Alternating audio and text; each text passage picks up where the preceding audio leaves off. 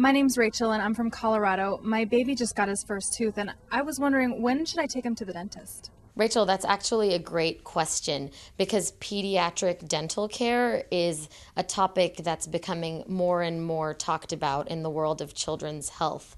Um, Kids really do need to worry about their cavities, which means parents need to worry about their kids' cavities. You should start brushing your baby's teeth the minute that you see a teeth, and sometimes even earlier. You can use a little infant toothbrush, or you can use a washcloth, and you can even take your baby to the dentist the first time you see a tooth. Your dentist would be happy to share with you some tips on how to prevent cavities in the future and maximize your baby's dental care.